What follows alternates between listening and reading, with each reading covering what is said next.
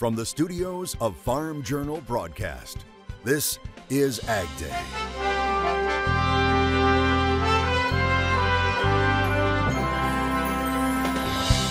A medical breakthrough thanks to livestock. The latest on a man who received a kidney from a genetically modified pig. Problematically, as you know, there are serious gaps in current federal laws and reporting that expose our military and critical infrastructure to vulnerabilities and increasingly impact U.S. farmers, ranchers, and producers as they face challenges from state-driven Chinese actors. A warning about the growing threat from China when it comes to its influence in U.S. ag. As farmers mull whether to plant more corn or soybeans this year. I don't think that you're going to pick up or for instance, lose a lot of acres, for instance, in the I states. The latest estimates right now on AgDay. AgDay, presented by Pioneer. What's next happens when blood, sweat, and tears meet rain, wind, and sun. Pioneer. What's next happens here. Good morning, I'm Clinton Griffiths. We're continuing to follow a developing story. What's causing a mysterious illness in some dairy herd populations in the southern plains? Veterinarians are right now in the field trying to find out. As we first told you yesterday, dairies in the Texas Panhandle seem to be hit the hardest, but there are also cases reported in New Mexico and Kansas. On your screen are some of the common symptoms which can last up to 14 days. And while the illness is not reported to be deadly, it's cutting milk production by 10 to 20%. Now, as we said, the exact cause of that illness is not yet known, but the Texas Animal Health Commissioner says veterinarians are visiting dairy farms, monitoring and evaluating the cases in search for answers. We've diagnostic labs have done several tests, and we have several pending samples as well as incoming samples all the time. But right now, the test results are what we call inconclusive, meaning although we've diagnosed some bacteria that's causing secondary pneumonia or maybe some viral pathogens that are small positive, right now, there's nothing conclusive as to an exact diagnosis for if it is a pathogen, a bacteria, or a virus. We do not know what that is at this point in time. And now other state ag agencies are taking note of the illness and warning producers to make sure they're practicing good biosecurity in order to avoid possibly introducing the disease to their cattle. It's also worth noting there is no known risk to the public health and there are no restrictions on cattle from the affected states. Later next week, USDA will release its prospective plantings report, and ahead of that, several ag brokerage firms are releasing their own predictions. AgDay's Michelle Rook joins us. And Michelle, which are they saying looks better money-wise this year, corn or soybeans? Well, Glenn, when you look strictly at the corn-soybean price ratio, soybeans do pencil out better. And that's why many private firms like agmarket.net and others are expecting more soybean acres this year at the expense of pretty much all other crops, but in particular corn. Interestingly enough, though, the degree of this shift varies within the industry and is less certain when I talk to farmers. Ag Market is pegging corn acreage at 91.5 million acres, down 3.1 million from last year, with a 2.5 million acre increase in soybeans to 86.1 million. All wheat is down 3.4 million due to lower prices. Ag Market partners believe the acreage gap will narrow between planted acres for corn and soybeans compared to 2023. So 11 million acres difference last year, 94 and change down to 83 and change. I've got to think, given the fact that corn, just look at cash prices, for instance, that comes from the USDA down almost $1.80 year on year, whereas soybeans is about $1.60. Relatively speaking, obviously soybean prices have performed better than corn. However, he thinks total U.S. acreage will also be down. I got to think you might uncover the fact that maybe a few people aren't as excited about planting every single acre whenever you see, for instance, some of these projections show some red ink. And shifts between crops will come outside the major producing areas. Probably fringe acres, if I was guessing. I don't think that you're going to pick up for instance, lose a lot of acres, for instance, in the I states. However, he says it's tough to gauge. Now, farmers we talked to say many decisions were made last fall as cooperative weather allowed input application, and with a few exceptions, many are staying close to normal rotations. We're usually half and half soybeans, half corn, and we'll remain the same. And I think most people in our area will probably do the same. Most of the guys I talk to are gonna stay with their rotation to keep things so that, so they're not off balance in years to come. There might be some beans or corn that gets switched over to bean acres, but I don't think it's going to be a massive switch. I think it'll be minimal. However, farmers like Tom Haig of Minnesota say weather will play a role and could mean a few more acres of corn regardless of the price. If we have an earlier spring, farmers still like to plant corn. They like to get that crop in early. So it looks like Mother Nature will have the final say. I'm Michelle Rook reporting for AgDay. Something that could prevent farmers from getting some field work done, a late season snowstorm pushing across the country. Meteorologist Martin Lowermore joins us with a closer look. That's right, Clinton. The snow depth we're starting to see moving in across parts of the northern plains. This is fresh snow. It's falling across the Dakotas into Minnesota and even parts of Iowa and Illinois as well. This is going to be coming down as we head into our tonight and into that overnight and even into this weekend as well. So let's take a look a little bit what we're going to be expecting as we head into our Friday morning. Again, seeing a lot of that snow fall across parts of the northern Great Lakes. This will continue its way across the northern Great Lakes, making its way into parts of New England as well. Also looking at a couple of these storms in the southern plains. Not going to be as severe as they were yesterday, but still could see some of them moving across. And as we head into our weekend, there's that second system moving its way across the northern plains. Again, these places didn't see much snow throughout the winter, and they're going to be starting to get pretty much more snow than they had all this winter already. Plenty of that moving across the northern plains and eventually making its way through that Monday as well as this next big system continues to move through, including a little more snow out toward the Great Lakes. Hey, 2 is better than 1, and over in Montana, Kim is celebrating the arrival of twin calves. That is, she says they are with the mama cow, resting up after a busy morning, and Kim, you're going to be seeing some snow pretty soon. I'll have more on that forecast coming up. The Biden administration has announced new automobile emission standards. The new rule applies to cars, SUVs, and most pickups for model years 2027 through 2032. And it could push U.S. automakers to manufacture more electric vehicles and hybrids in order to meet those targets. Right now, the average CO2 tailpipe release is about 240 grams per mile. Under this new rule, by 2032, that number would be just 82 grams per mile. But the auto industry could meet the limits if 56% of new vehicle sales are electric by the year 2032, along with plug-in hybrids or other partially electric cars or more efficient gasoline-powered cars. Now, the National Corn Growers Association coming out against this plan, saying it ignores the benefits of ethanol. Jeff Cooper, the CEO of the Renewable Fuels Association, expressing similar sentiment while speaking with AgriTalk's Chip Flory. And that's what's so disingenuous about this regulation to begin with, is if you're only looking at the tailpipe, then yes, EVs are going to get a 0. They don't even have a tailpipe, right? But that says nothing about all of the upstream emissions associated with burning coal to make electricity, burning natural gas to make electricity, mining minerals out of the ground to make these batteries, mining the metals out of the ground to build these vehicles, and then disposing of the batteries. None of that is included in this thing. Cooper adding ethanol and other biofuels should also be declared carbon neutral or 0 emissions as well, because it's the same amount of CO2 that is going to be absorbed by the atmosphere by the next crop of corn. Another hot topic on Capitol Hill this week, foreign land ownership. The House Ag Committee holding a hearing to specifically address concerns about China's possible buys of U.S. farmland.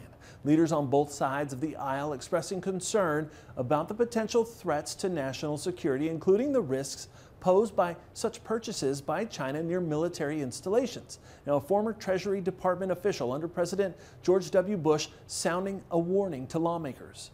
Thwarted and planned Chinese investments like the Fufang wet corn mill plant in North Dakota and land and farm acquisitions in Oregon, Texas, Nevada, in close proximity to point-of-the-spear U.S. military bases and nuclear facilities is not coincidental.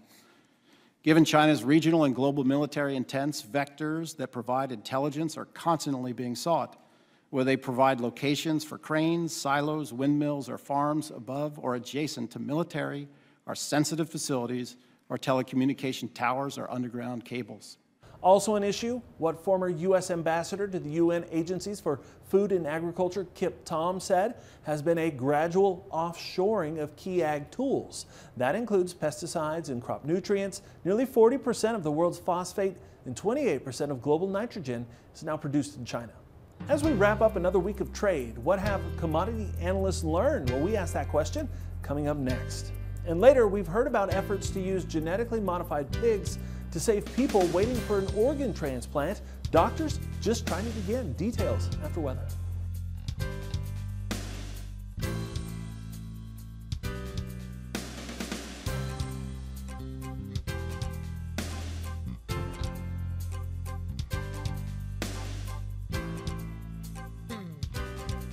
AgDay is brought to you by Germinator Closing Wheels. Germinator steel closing wheels provides a 13 bushel advantage per acre in no-till and a 7 bushel advantage per acre in conventional. Do you have enough room in your bin to switch to the Germinator?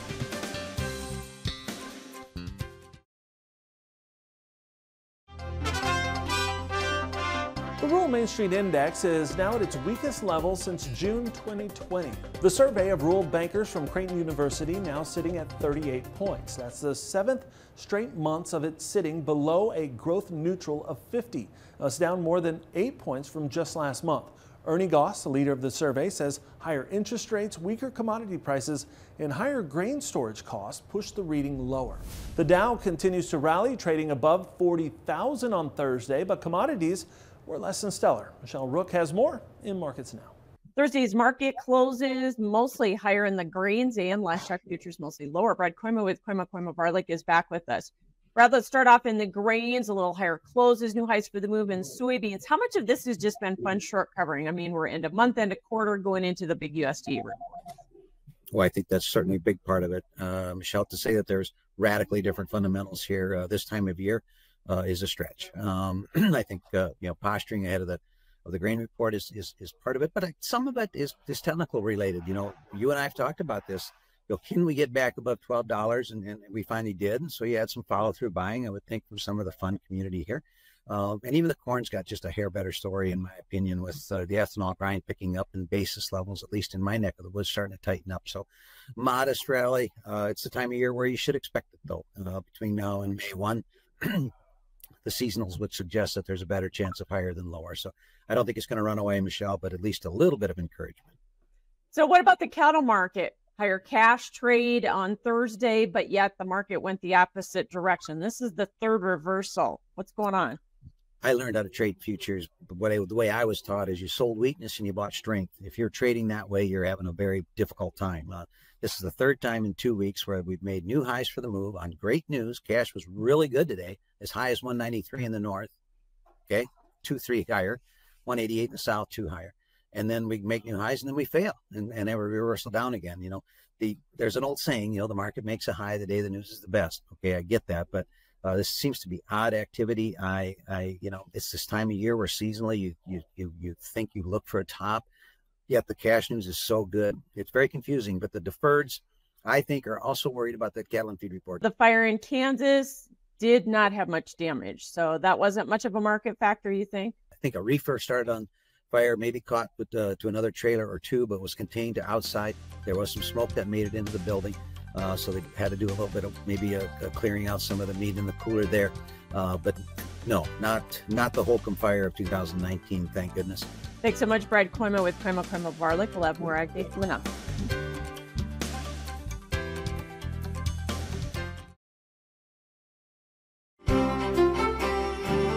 Hey there, before we get into that wintry stuff, we're going to talk about a couple of the storms that could be on the stronger side in the southern plains. This is going to be just south of Dallas and just north of San Antonio. You'll be seeing some of these not the snowfall, but the severe storms trying to run through. You could be seeing of course, damaging winds, the large hail, and maybe the possibility of a brief spin up or two in some of these. But luckily, just going to be some scattered severe storms across central and eastern Texas. Moving into your Saturday, luckily, that threat should be gone. Now, snow going to be continuing across parts of the Great Lakes. This will continue into into our Friday and even into our Saturday, continuing its way into New England, where they could be getting a decent amount of snow. But if you're looking over toward the Pacific Northwest and just north of the Rockies, another system making its way. It's going to bring in more snow to places that have already seen that snowfall in the northern plains, your Dakotas. You're going to be looking out toward Minnesota as well. A lot of these places will start seeing that snowfall coming in yet again. So this takes into account your precipitation, both snow and rain. So we're seeing a good amount of that rainfall making its way across parts of the Sierra Nevadas and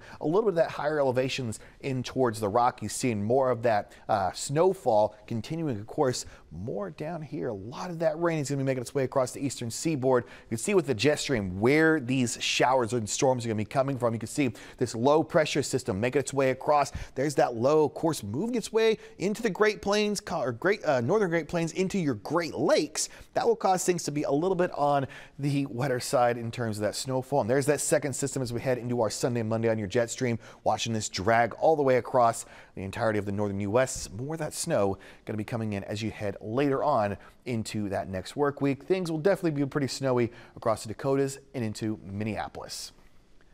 Manette, Missouri. It's going to be a cloudy day. High around 66, low just near freezing. Chester, South Carolina, rainy day. Temperatures in the 50s. Finally, Abilene, Texas. Partly cloudy. High comfortably 74.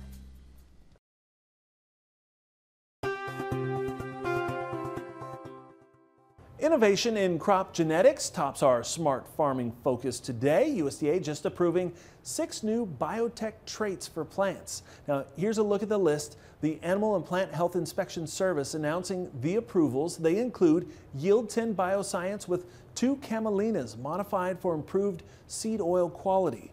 Bayer Crop Science receives approval of canola modified for herbicide resistance. New seed also with canola and a brown mustard that's modified for improved product quality and herbicide resistance. Yelly Advisors has a new soybean modified for what it's calling altered product quality. Michigan State University with a potato modified for fungal resistance to potato late blight. And the University of Wisconsin has a hemp modified for reduced levels of THC and CBD that's now approved by APHIS.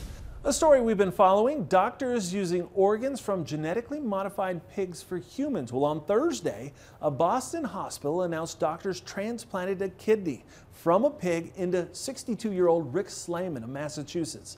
He's been battling end-stage kidney disease. Now, it's the first time a pig-to-human kidney transplant has ever been done. The pig kidney was genetically edited to make it compatible with people.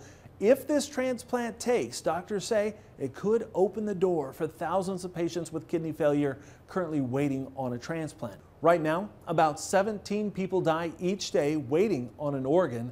As we've been reporting in recent years, there have been 2 pig heart transplants. However, both men died within months.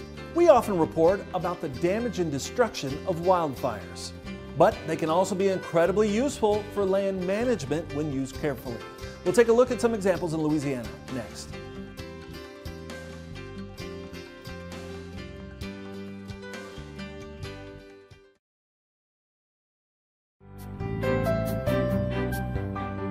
Fire plays an important ecological role in managing forest land, but conducting a prescribed burn in a responsible manner involves making a plan. As LSU Ag Center reporter Craig Gautreaux shows us, a group of industry professionals and private landowners participated in a burn certification course to learn how to safely execute a burn. Pine forest and the animals that live there can benefit from prescribed burns. These controlled fires remove fuel from the forest floor and allow sunlight in to stimulate growth.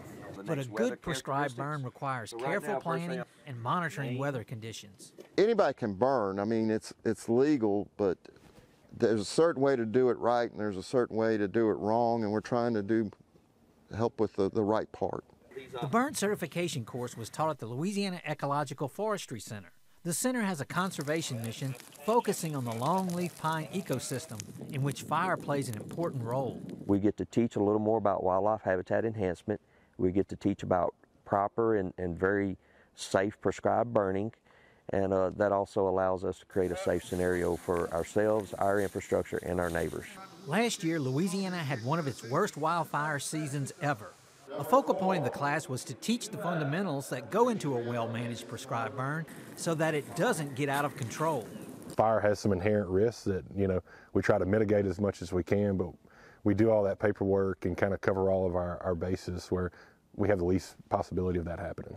The center is an ideal place to conduct a course, and McKay has seen the benefits fire has brought to the longleaf pines on the property. So it's a great tree of choice. We get to grow that timber product, which is a fabulous timber product, and we can also do things with the land that create a more wildlife-friendly scenario. Prescribed burns are performed on approximately 1,000 to 1,500 acres a year at the center. With the LSU Ag Center, this is Craig Otro reporting. All right, thanks, Craig, and that's all the time we have this morning. We're sure glad you tuned in. From all of us here at Ag Day, I'm Clinton Griffiths. Have a great day.